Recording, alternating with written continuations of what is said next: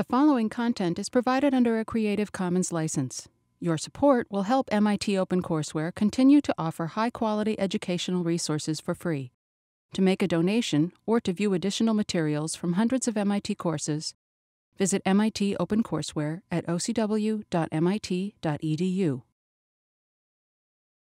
All right, so I am super excited about today because this is, in my opinion, the highest point or the apex of the course, where we're going to put together everything you've done so far and start to explain things like Bremsstrahlung, radiation damage, X-ray spectra that you get in a scanning electron microscope, and actually find a way where cross-sections are areas. Where, remember before I told you guys cross-sections measured in barns, in centimeters squared, think of it kind of like an area. We'll actually be able to show mathematically that some of them do derive from actual areas. So it will make a lot more sense. It's not just an abstract concept. What I want to do is a quick review of the ionization and excitation collisions that we did last time. Remember, we had this imaginary hollow cylinder where we said that there's some ion traveling in this direction with charge, let's say z times the electron charge, and it's colliding, kind of, with an electron somewhere else, separated by some impact parameter b. And let's say this hollow cylinder had a shell of thickness dB. And we started off with this situation where we wanted to say we can find the y momentum is the integral of the y force. We did something. And one of the intermediate steps we came up with was that our energy imparted to the electron is p squared over 2 times mass of the electron, which came out to 2z squared e to the 4th over mass of the electron, impact parameter squared, velocity squared. Then we multiplied by the electron density in the material, which was the number density of atoms times z, the number of electrons per atom, times the area, the cross-sectional area of this hollow cylindrical shell, which came out to 2 pi b, which is the circumference of that circle right there, times dB dx. I'm just going to leave that there for now, and we'll come back to it in a sec. I will mention, though, that at the end we came up with our stopping power expression. Let's call this ionizations. That came out to 4 pi, this constant k naught squared, which comes from the Coulomb force law, little z squared, big Z, e to the 4th over mass of the electron, velocity squared, running out of room, times log of mass of the electron v squared over this mean excitation energy, which comes out to around, let's say, 10 to 19 electron volts times z. And what this meant was that if we graph stopping power as a function of energy,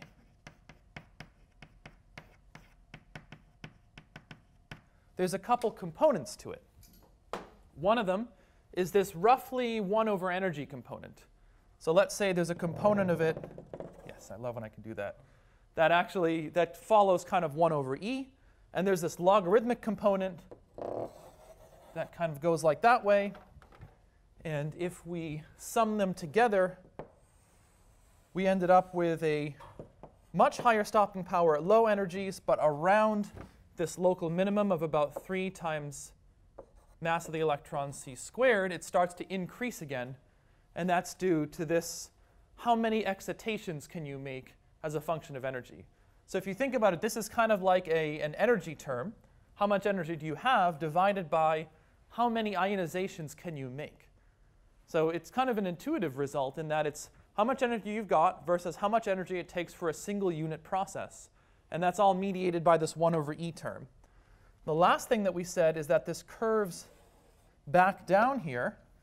And that's because at around 500 times this mean excitation energy, which as you can see is around 1 keV times Z, it's not a very high energy, you start to get charge neutralization.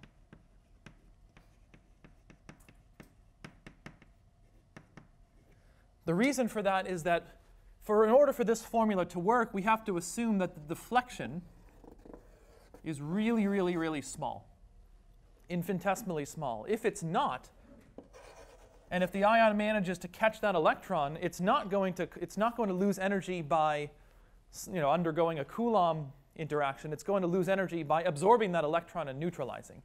And so for really low energy, the ions are moving so slowly that they can capture some of those electrons, and it gets less and less effective at stopping the material.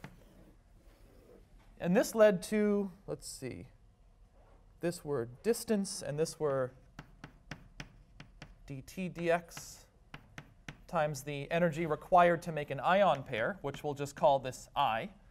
We ended up with a curve that looked something like this, where this right here we call the range. We just gave that the symbol R. So that's the review of last time, but I've left some extra space for some reasons, which will become clear in about half an hour. Right now I want to take you through a little bit of a whirlwind in terms of Bremsstrahlung. I'm not going to derive anything about it. We're just going to go over what the cross-sections and stopping powers look like, why they take that form intuitively, but we're not going to go through a rigorous derivation because, well, simply don't have time. But I do want you to know what sort of things exist. So for Bremsstrahlung, better known as braking radiation,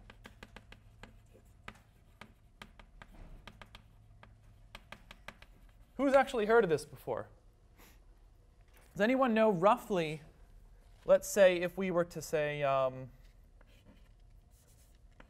some cross-section for Bremsstrahlung, let's call it cross-section radiative, because in this case, we're actually talking about the charged particle radiating away photons. So let's say we had some nucleus of charge big Z, and we had some ion, we'll give it a different color, some ion of charge little z moving towards it. It'll either be attracted or repelled, depending on what the sign looks like. And sometimes you might get radiation of a photon. Let's call it of energy E equals hc over lambda. That'll become important in a sec. So this radiative cross-section,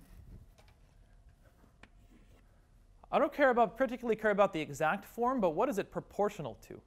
What sort of factors do you think would make the emission of that photon more or less likely? Yeah?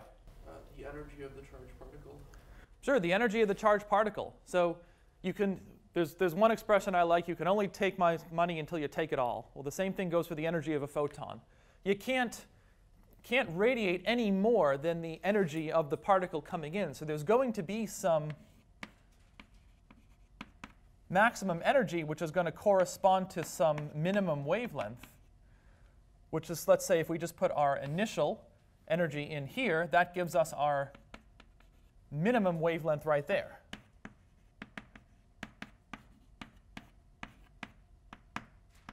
That's true. And it can radiate at any energy smaller than that, or any wavelength larger than that. I'm basically saying the same thing.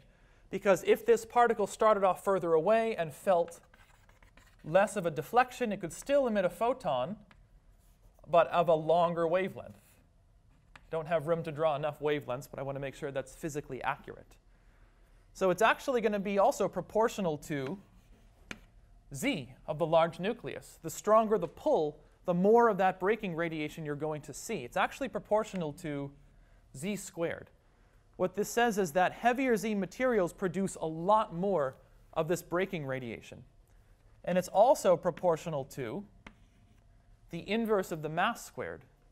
And what this says intuitively is a heavier particle deflects less and emits less of this braking radiation. Hopefully this makes a lot of sense to you guys. That the stronger the pull of the nucleus, the more deflection you're going to get and the more Bremsstrahlung you'll get. The larger the mass of the incoming ion, let's say that's mass m, the less deflection you'll get because the less momentum transfer you can apply with the same force if you've got a heavier particle. Does this make sense to everybody? So what this says is it's really important for high Z materials. And we'll see a little bit why. If I actually write the full expression for stopping power, and I promised you I'm not going to derive it, because we don't really have the time for that. It's proportional to the number density. You should always think there'll be a number density in stopping power, because the more atoms there are, the more they stop things. It's just directly proportional. Times that kinetic energy plus MEC squared. And again, this is not something I want you to memorize, but it is something I want you to be able to decompose and explain why the parts are there. Let's see, times some radiative cross-section, where this sigma radiative is some constant cross-section. This ends up being about 1 over 500 barns times z squared times this parameter b, which if you see in the reading is actually given just this b scales roughly with the atomic, with the proton number of the material. So you can see that in here, in the stopping power, is actually directly the cross-section. So the components of a stopping power, there's going to be some probability of interaction.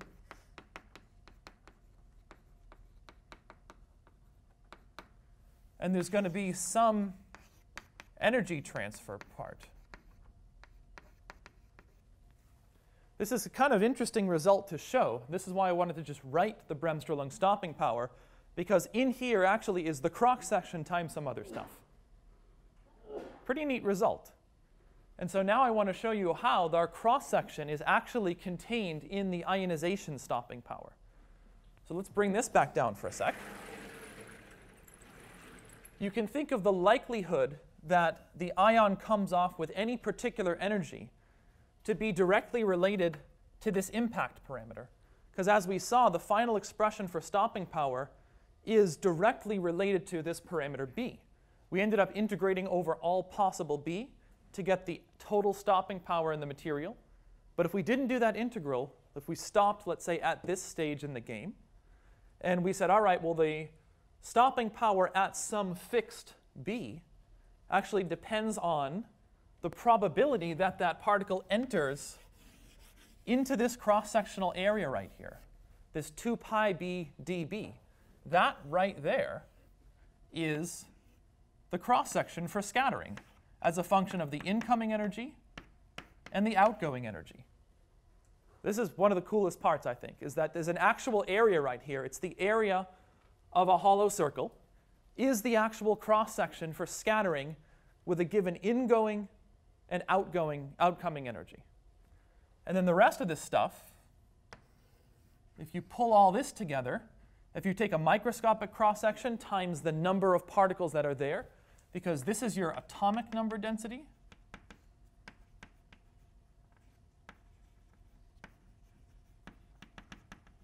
and these two together are your electron number density. Like we talked about before with reaction rates and cross-sections, this thing right here is your macroscopic cross-section for an incoming and an outgoing energy, contained directly in the stopping power formula, because then we integrate it over all possible cross-sections, which means all possible outgoing energies for a given incoming energy. And so the last bit, the way to link these two together, which is why I left a little bit of space right here. We know right now, because I wrote it up there, that the scattering cross-section is a function of the ingoing and outgoing energy per unit energy is just the area of that hollow circle. So let's divide everything by dt. We end up with the total formula for the scattering cross-section. We don't know what this b dB dt is. Like, what's the differential probability between impact parameter and outgoing energy? We don't quite know, but we can express this as a change of variables that we do know. we do know if we have a certain impact parameter, we know what the scattering angle is going to be. There's a well-known relation for that. And there's a derivation in the book and in another book that I want to point out to you guys by Gary Wass called Fundamentals of Radiation Material Science. On page 32. If anyone wants to see the derivation from which this result came from, you can head right there, and it's free on MIT libraries. Meanwhile, we do know a relation between this impact parameter and the angle, and we do know a relation between this angle and the outgoing energy. And this is where some of the hard sphere collision stuff comes in. What's the maximum amount of energy that a particle can impart to another particle in some sort of a hard sphere-like collision? Let's take the easy example. If the two particles have equal mass, how much energy can one particle impart to another? All of it, right? It can impart a maximum of, let's say, this incoming energy EI. As those mass ratios change, you can impart a maximum. Let's say your maximum becomes what's called gamma EI, where this gamma right here is 4 times those two masses multiplied over the sum squared. The full expression, I'm going to use a different color because I'm running out of space here. The full expression for T is actually gamma EI over 2 times 1 minus cosine theta. The two intuitive limits from this is if theta equals pi, then this here equals 2, and T is our T maximum, just gamma times EI. If theta equals 0, that whole thing equals 0, and in our case of forward scattering, no interaction occurs, and the energy imparted is 0.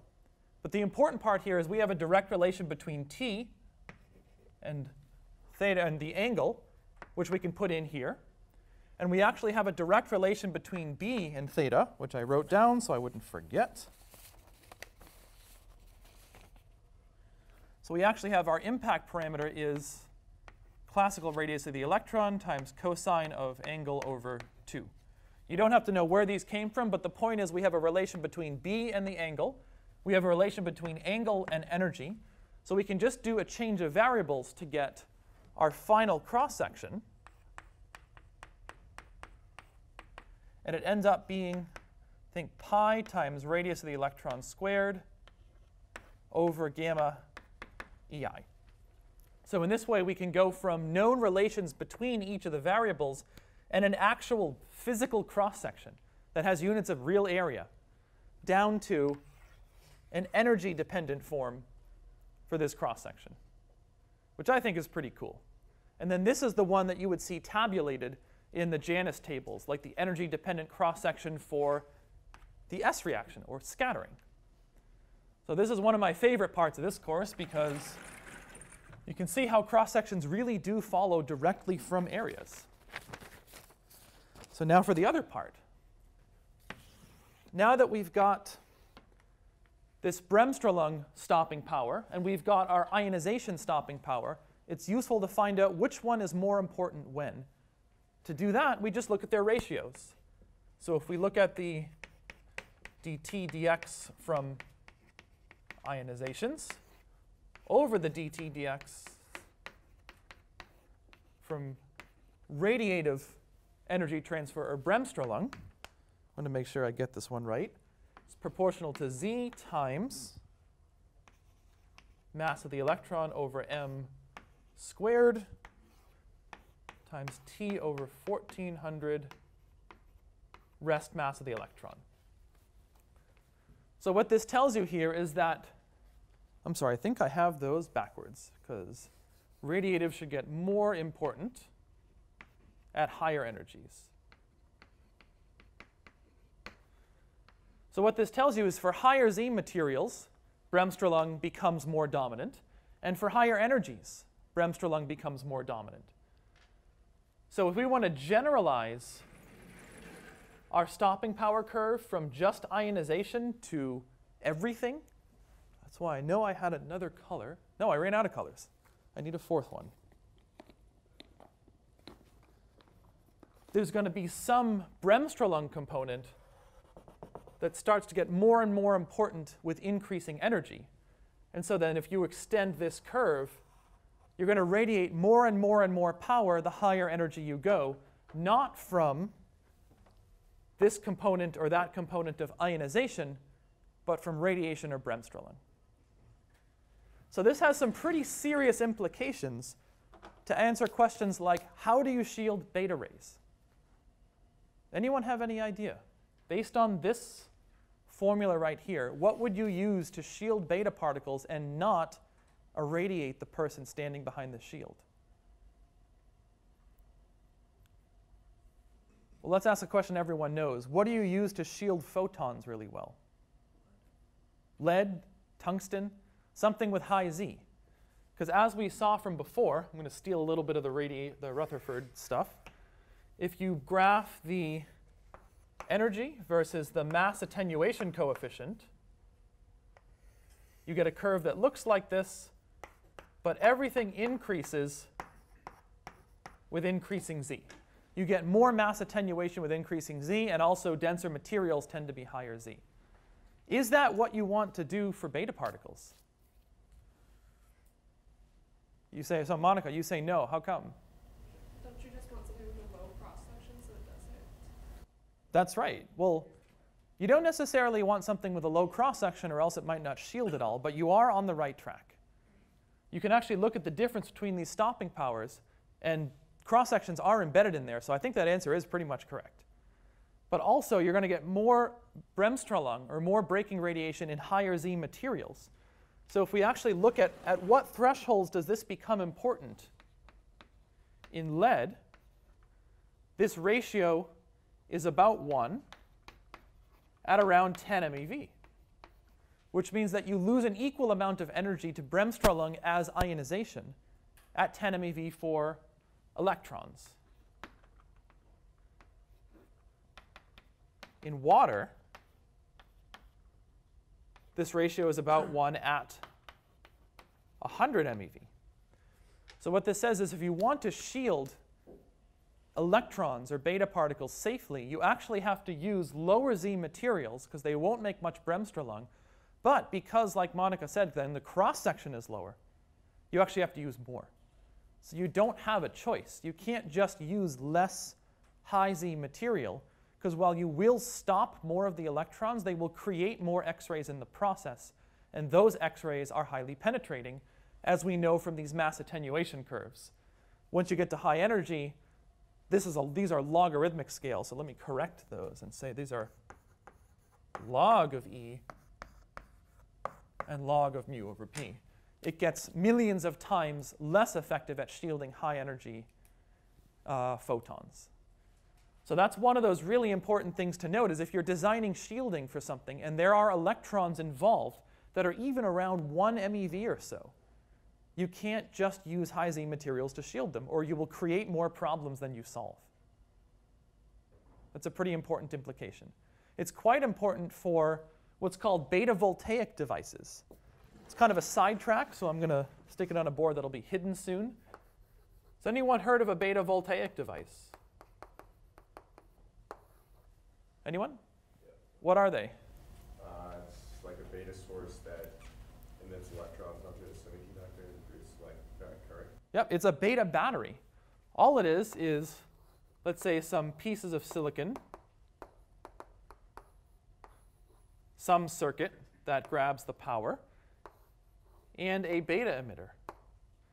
And these beta particles directly hit the silicon, and the movement of those betas constitutes a charge. And it's direct conversion of radiation to electrical energy. They're not very high power, but they last for a very long time. How long? Around a few half-lives of that beta decay. So for most of these beta emitters that have half-lives in the realm of like 10 to 1,000 years, you can make a microwatt battery that could last for millennia. This could be pretty useful.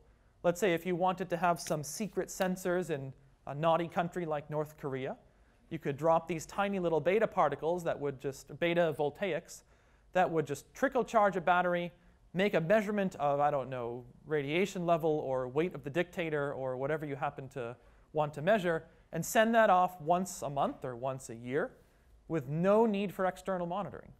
Or let's say you're designing a mission to land on a comet, like the Rosetta Philae lander, and your radiothermal isotope generator is going to burn out in, let's say, 10 or 20 years. You might not need that much power just to measure temperature or light levels or something else or a gas that you might want to know what's there. But you have to choose your beta isotope wisely. If you want to make these things in a little chip, and they actually have been commercialized in a chip that's about that actual size, using about 2 curies of tritium. Anyone have any idea why one would choose tritium?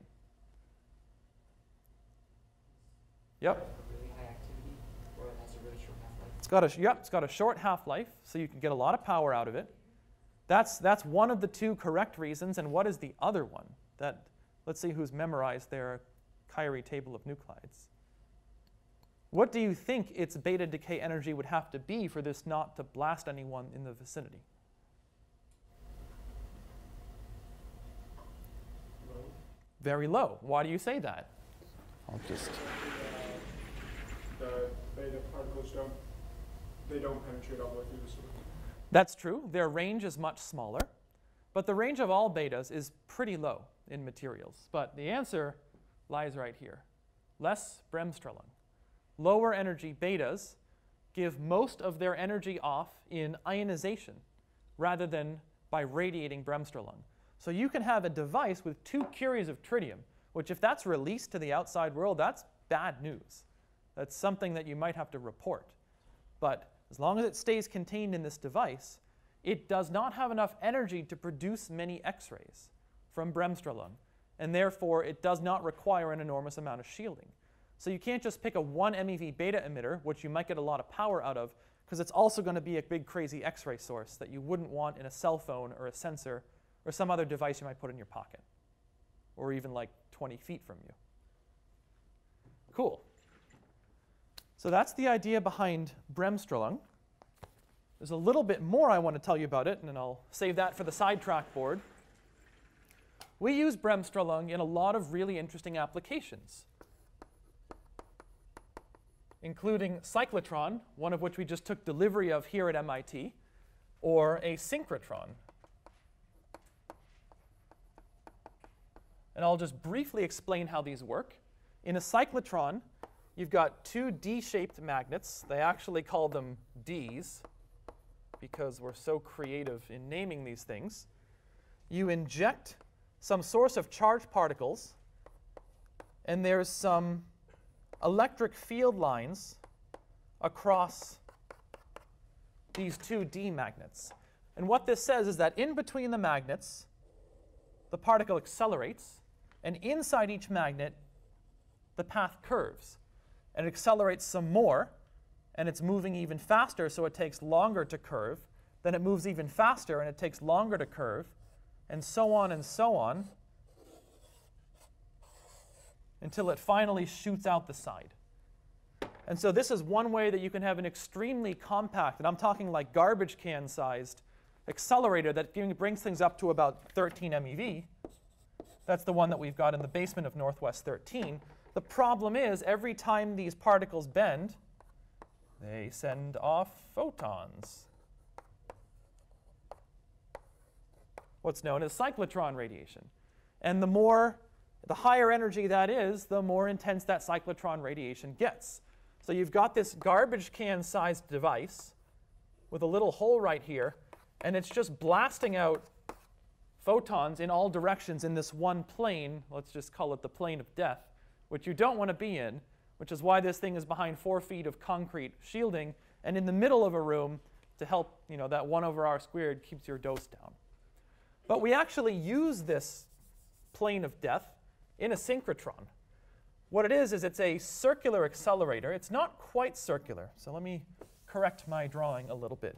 There are straight segments and there are slightly curved segments.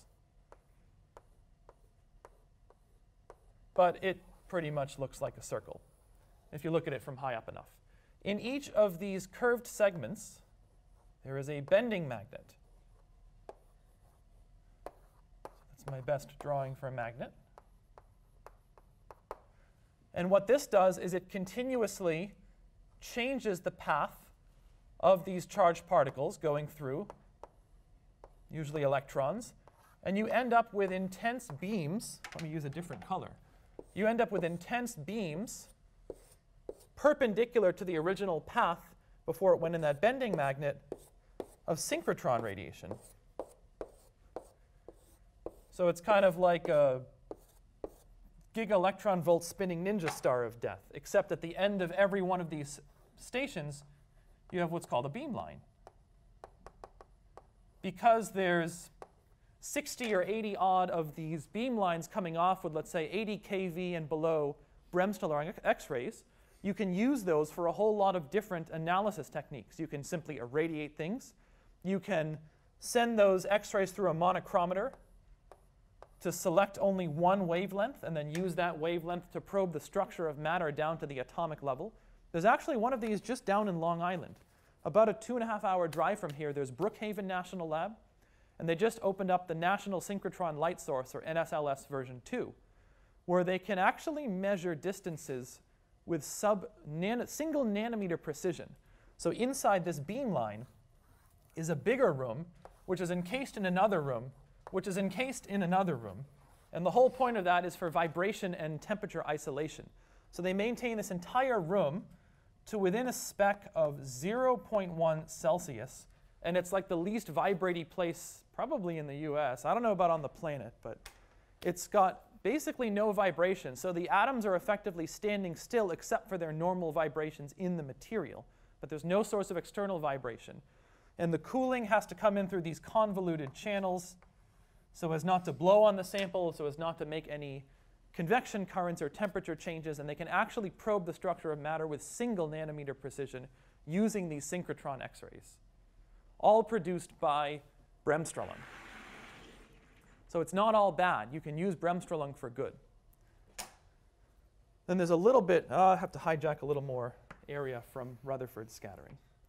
You might think about, well, what is the actual spectrum of this Bremsstrahlung? Well, you can look to see what's the probability that an atom enters into any of these concentric hollow circles. It looks to be less and less likely that you're going to enter through one of the center rings, and more likely that you're going to enter through one of the outer rings. If you start farther away, there's less of a pull to change the path of that ion or electron, and the Bremsstrahlung is going to be lower in energy. And this is actually described by what's called Kramer's law.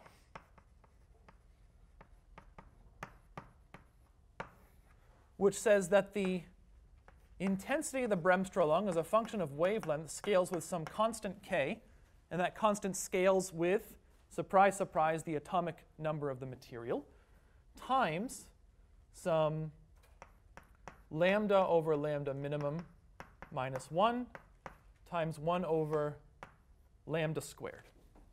And what this says is that there's some minimum lambda, or some maximum energy, that you can impart to this Bremsstrahlung, which again, you can only take some energy before you take it all. And there's going to be some sort of a fixed minimum lambda if we draw this intensity. And I graphed this on Desmos just before coming here, so I know it looks something like this, where that right there is lambda minimum. It's taking more area. If you then change variables from lambda to the angular frequency, where if you remember the energy of the photon is just h bar times that frequency. So it's kind of like converting into energy with just a tiny little constant in front. And I mean really, really tiny little constant. You end up with an energy relation that looks like some maximum angular frequency or some maximum energy. This kind of simple linear-ish looking relation, this 1 over energy relation minus 1. So if we graph energy versus the intensity of the Bremsstrahlung, you end up with a curve something like this, where your max energy is the same as your incoming particle energy. Now, who here has done any sort of X-ray or SEM analysis before? You have. So can you tell me, is this the Bremsstrahlung spectrum that you tend to see? Well, I've done SEM analysis with imaging. OK. Have you ever gotten a regular old X-ray spectrum to see what elements are there? Mm-hmm. Can you draw what one looks like? Maybe. You want to try? They're all the same. So if you remember any particular one, you're correct. With some peaks. Yep. There's some peaks. And then what does this background stuff look like? It's kind of like Yeah. jagged. There's some noise and junk on the back of it, right? So this is actually correct. Thank you. And what you actually see here is a bunch of characteristic peaks. These will maybe be like the L lines and the K lines for one element or the other, these characteristic X-ray peaks, on top of the Bremsstrahlung, the breaking radiation, which constitutes the background here. And what you actually see, I'm just going to draw the background curve under Julia's curve here, looks something like this. What happened to the real spectrum? Why don't we observe what actually exists?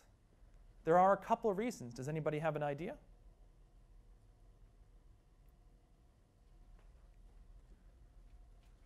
So let's take this to the extreme. Why don't you think you would observe physically, and this is when we actually get into the real world, any X-rays with energy in the, let's say, the EV range?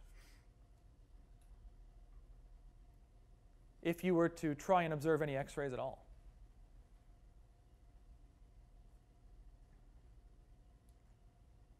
This is where we actually get into what do these detectors look like? So there'll be some active piece of your material if this is your detector. This is most definitely not Rutherford scattering anymore. And there's got to be some window. We can make it as thin as we possibly can. And they make it out of the most X-ray transparent structural material that they can, which tends to be beryllium. So beryllium, it's got an atomic number 4. It's the first and lightest element that you can make structural anythings out of. So if you want to protect your detector from, let's say, air or something, that if this were full of air, it would absorb the X-rays, so you want there to be pretty much nothing. You can put a very thin, like 7-micron beryllium window in front. But the problem is, we've already got one of these mass attenuation curves. And when you get down to these energy levels, you attenuate everything. So the lower energy your Bremsstrahlung is, the less likely you're going to see it. So even though this is the actual Bremsstrahlung spectrum, right? This is what we observe. And I haven't finished grading the tests yet, but like I promised for the 2 folks who do the best, I'm going to ask you to bring something in for elemental analysis. This is precisely what we're going to see. You're going to see this Bremsstrahlung, which is not the actual spectrum coming out, but this has to do with the absorption of X-rays in the detector window, as well as some self-shielding. If we're using a scanning electron microscope, which is nothing more than an electron gun, and you're firing electrons to some distance in the material, where they'll then interact and send off X-rays, you've also got this part of the material to contend with, some self-shielding. So not only do the X-rays all have to get through the detector window to be counted, so the high energy ones, which we'll have with small wavelength get through, but the low energy or long wavelength ones might get stopped. You also have to get out of the material itself. The electrons don't just produce X-rays in the outer atoms of the material, they go down a micron or 2. And then the X-rays that are produced in those interactions have to get back out again. So it's interesting. It's kind of like the inverse photoelectric effect, right? In the photoelectric effect, photon comes in, electrons come out. In a scanning electron microscope, electrons come in, photons come out. Many of them are these characteristic X-rays. Because now if we start to review what sort of interactions are possible when we fire electrons into material, we've just gone over Bremsstrahlung, and we know that with higher and higher energy electrons, you're going to get more and more Bremsstrahlung, but you're not going to see the actual X-rays produced at low energies no matter what, because this isn't just a system on paper, it's real life. And you're going to get characteristic X-rays that come from energy transitions. So if you fire in an electron and you happen to undergo one of these ionization collisions, you might just knock an electron out. So let's say an electron comes in, knocks an electron out, then another electron fills that shell, giving off, in this case, it would be a K alpha or a shell 2 to a shell 1 X-ray the way I've drawn it, which is why Julia's got everything right on this spectrum here. There's the Bremsstrahlung, and then there's these characteristic peaks. The background is due to radiative stopping power, and these characteristic peaks give away some of the ionization stopping power. And so all in one spectrum, you can see just about everything going on in this material. The last thing that you can't see, but I would be remiss if I didn't talk about it as a radiation material scientist, is radiation material science, which really is concerned with mostly Rutherford scattering. Rutherford or hard sphere scattering.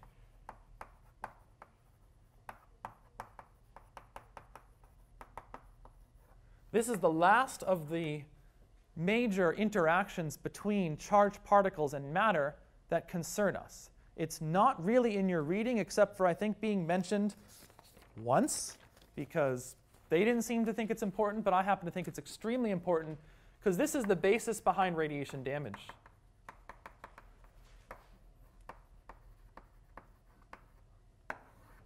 In all of these collisions right here, you have some sort of displacement of electrons.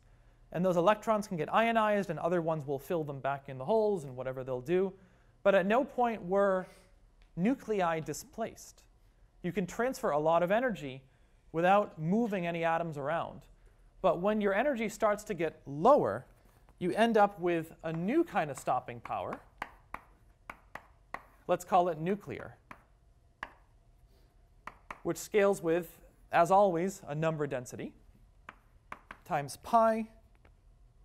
Let's see, little z, big Z, e to the 4th. Everything looks pretty similar so far, except for now we've got the energy of the incoming material, and now we have a mass ratio. Because in this case, you're actually undergoing some sort of a hard sphere collision between one atom and the other, times the natural log. This is going to look awfully familiar. It ends up being some energy term over, actually let's just go with, gamma EI over some new energy. This thing right here is called the displacement threshold energy.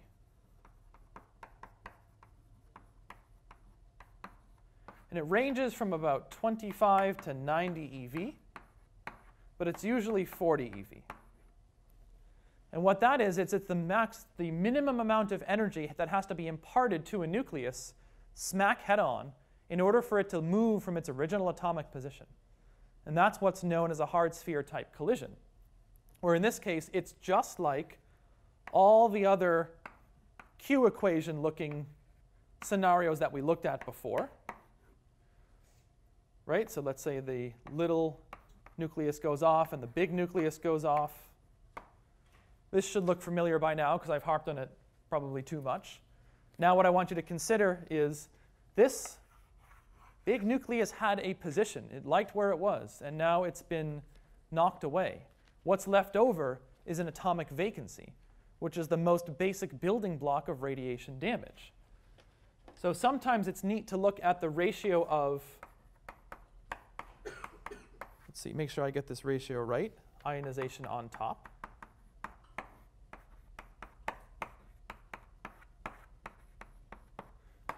To look and see when is ionization versus radiation damage actually important. And the ratio scales with 2 times the mass of the nucleus over MEZ times their respective natural log threshold things.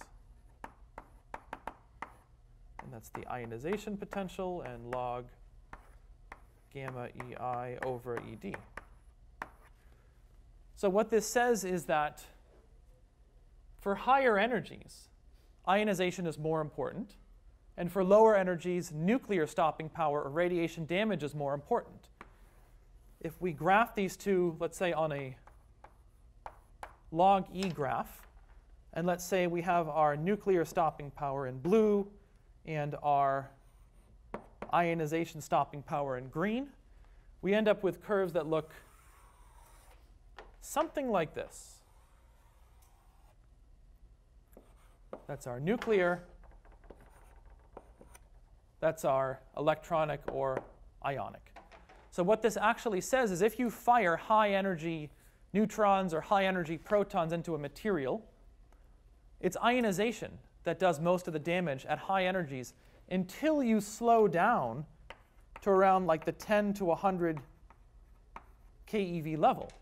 Curiously, very similar to this 500 times I bar, the mean ionization potential, at which point Rutherford scattering or hard sphere scattering becomes the dominant mechanism. And so what this says is if we want to draw a picture of what radiation damage looks like, let's say we had a proton that we're firing into a material, and it hits some atom that we're going to call the pKa, or primary knock-on atom. That pKa then becomes, let's say it was nickel. It's like a nickel plus 26 ion, because you've knocked the nucleus out of its electron cloud effectively, and it's now flying out through the material. That proton might go off to do more damage somewhere else, but it's not actually the protons or the incoming particles that do the bulk of the final radiation damage. Radiation damage is mostly self-ion irradiation. Even though it all starts with the incoming particle, nothing would happen if the incoming particle didn't show up. Most of the final results of the damage are from these heavy ion collisions. And so we actually talked a little bit about, I think we talked about when this ionization starts to pick up for electrons versus heavy ions. If you think about when electrons start to radiate away most of their energy, taking it away from radiation, it's like 10 to 100 MeV. What would be the case for a heavy ion, like even a proton? Well, what's the only thing that changes when you change from an electron to a proton here? Let's say, well, yeah, the charge is an opposite sign, but of equal strength. But what else in this formula? That's right. So for heavy ions, for even things like protons, you need to go at about approximately 1837 squared more energy than the electron. So we're talking in like the giga-electron volt to tera-electron volt range for ions. So this is why Bremsstrahlung is not important for any sort of ion interactions, unless you are a high-energy physicist and you're working in the GeV, or giga-electron volt and up range. So we like to say in the radiation damage field, if you want to know the total stopping power from all interactions, you have to take into account the ionizations. I'll just make that a minus sign for less symbols. The nuclear and the radiative. For most radiation damage processes, except for high energy electron radiation, we neglect that. The reason is that the radiative to ionization stopping power is pretty close to zero. It's like, even at 10 MeV, it's like 1 over 2,000 squared, or 1 over, I guess, 4 million. Doesn't matter at all. With heavier ions, it becomes even less of an issue, because you can deflect a heavier ion less with the same Coulomb force. And so what ends up only mattering is the ionization stopping power and the nuclear stopping power. It's this nuclear stopping power that leads to collisions. And it's like 2 of 5 of. So I want to stop here and answer any questions. And I'll hijack a bit of the neutron discussion on Thursday with some review of this and filling in the last gaps of radiation damage. So anyone have any questions from today? Yeah? Can you repeat what you just said about why the radiation term goes away? Yep, the radiation term goes away because of that. And that's under the assumption that you're working with a proton or heavier. Yep. If you're working with an electron, then it actually does matter. Like if you're firing 10 MeV electrons into something, you must account for the radiative stopping power, because there's a lot of it. At 10 MeV, there's as much radiative as ionizing, and there's basically no nuclear yet. But for anything heavier, even muons, which are like approximately 237 times heavier, or protons, which are approximately 1,837 times heavier, it totally doesn't matter because it scales with the mass ratio squared. Might be 267 for muons. I forget that middle number. But still, 267 squared is a pretty big number. Was there another question here? Thought I had seen a hand. So I remember you guys had said you want to see some radiation material science or radiation damage. This is where it comes from. This is why I love teaching graduate radiation damage and 2201 at the same time, because they're the same thing. Except you guys get the derivations, and in the grad class, I say I assume they know it, and then in the homework I find out they don't. But it doesn't matter because they're supposed to. At least you guys will. So you've got the power. And knowledge brings fear, as I like to say. OK. I'll see you guys on Thursday when we'll wrap up a little bit more radiation damage because I can't resist. And then we'll start moving into neutron interactions, which is kind of taking a step down from here because there aren't really any electronic interactions. But because we can deal with enormous populations of neutrons, things are going to get messy. Seen the equations shirts that we have here, the neutron transport equation shirts? Yeah, we're going to derive that on Thursday.